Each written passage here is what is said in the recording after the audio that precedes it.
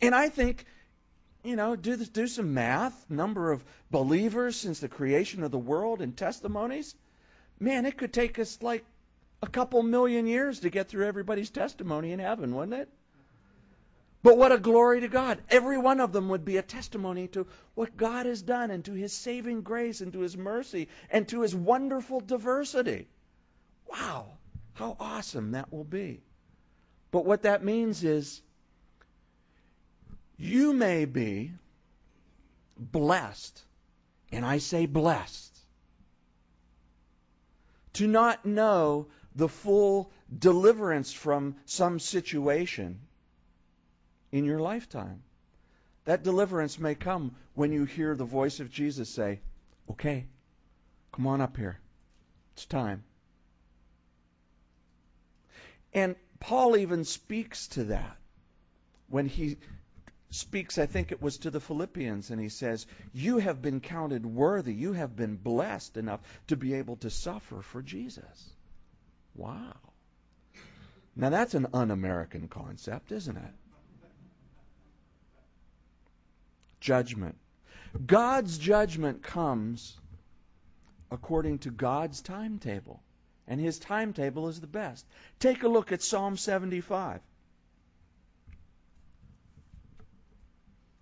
Here, a psalm of Asaph, he says, we give thanks to you, O God, we give thanks, for your wondrous works declare that your name is near. Then it's a quote. This is prophetic speech now.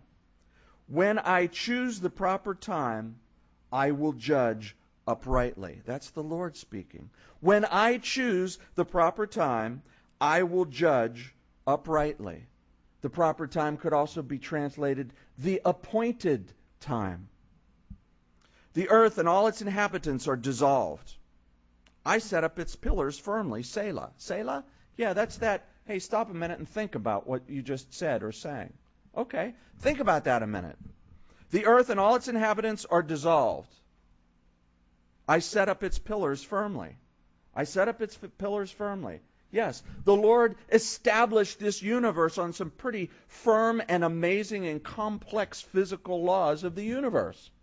Scientists today are still trying to figure out how it all works. It's not as simple as Newtonian physics. You get into all of the quantum physics, and you start reading that, and you go, these guys are making this up. This can't be like this. What? It's beyond our capability to understand how God has set this so firmly, and yet for as far back as we can remember, you know what? You can count on the stars being in this part of the sky when you're looking from this part of the earth at this part of the year, because He set all those things in motion, and we can depend upon the tides, and we can depend upon the seasons, and we can depend upon the night and the day, because God has set it firmly. So it's not going to dissolve because, well, it just ran out of steam and God just, kind of used some used parts to put it together. No. He's the one who will dissolve it. We know that because Peter told us that, right? In a moment. Man, first world, first judgment, well, that was judged by water. Noah, the ark, you remember the story. But the world that we live in now, well, it's reserved for some fire. In another place it talks about how in Christ all things consist or are held together. And there's the idea that what God will do when He recreates the heavens and the earth is He'll let go of the strong force so that all of those molecules where the protons, which should be repelling one another, are stuck together in the middle of the atom. He's going to let go. He's going to turn off the strong force, and every molecule will break down to subatomic particles and just go. And if we were standing outside the universe and looking, it would look like it all dissolved into all these little particles. Kind of like when Gru uses that ray gun. Anybody see Despicable Me? It's a great movie. I got to tell you, 2 blockbusters this year. Toy Story 3 and Despicable Me. That's my kind of movie, okay? And I got to tell you, we went and saw it yesterday because I said, you know what? It's going to be really hot today, and we have no air conditioning in our house except the bedroom, and we don't want to just sit up there all day. So why don't we, 4 or 5 o'clock, go see a movie? Because it'll be air conditioned. And that's what we saw. And he's got this ray gun, and in a couple places, they hit things, and it just goes to dust, and that's what the universe will do, and then God will recreate it. God will do that at the appointed time. Even unbelievers talk about the judgment day. I think there's a movie called that, too, which has nothing to do with God's judgment. At the appointed time. You see, that is something to hold on to. Because we can trust in the justice of God. We can trust in that. Asaph wrestled with that in Psalm 73.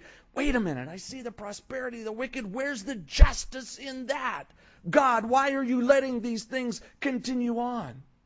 But we can trust in the justice of God, that at the appointed time, He will bring justice, and all accounts will be paid in full. And we can also rejoice in the fact that if your life is hidden in Christ, that your account is already paid in full. So that in that day, when you see from God's perspective how much you really owe, we can justify and we can rationalize and say, well, that wasn't that bad. Well, I'm not as bad as those people. Or, well, it was just a little white lie. All those things that we make excuses for and say, well, it's not that bad. We will see from God's perspective exactly how deep and dark those things are. And we will also see at the top of that list, as if it were stamped in Jesus Christ's blood, paid in full. He said it from the cross. It's finished. It's done. How awesome is that? We can depend upon the justice of God. And I have seen in my own lifetime in certain people's situations where God's justice was meted out in this lifetime. And I have seen in other circumstances it wasn't. I couldn't see it.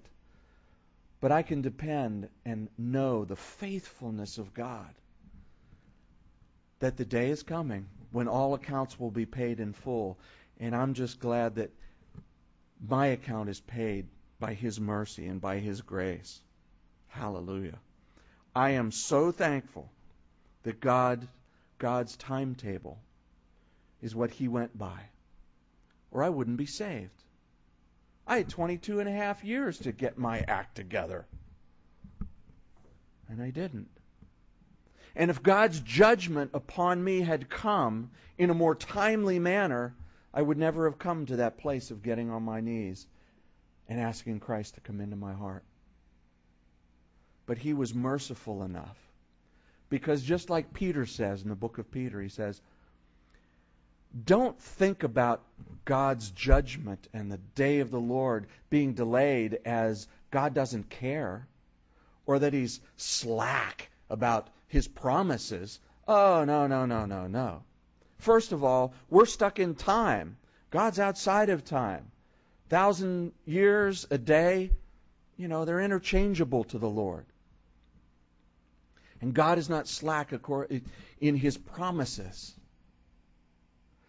But it is God's desire that none should perish and that all should come to an everlasting relationship with Him. That's His desire. God chooses the time of judgment, and I'm glad for that. Psalm 76 talks about how powerful God is in judgment. Sometimes we can look at situations and go, well, yeah, but it's kind of like the court system, They pled down and they got a light sentence. God, you didn't really give it to them like I would have in that situation. God is powerful in judgment.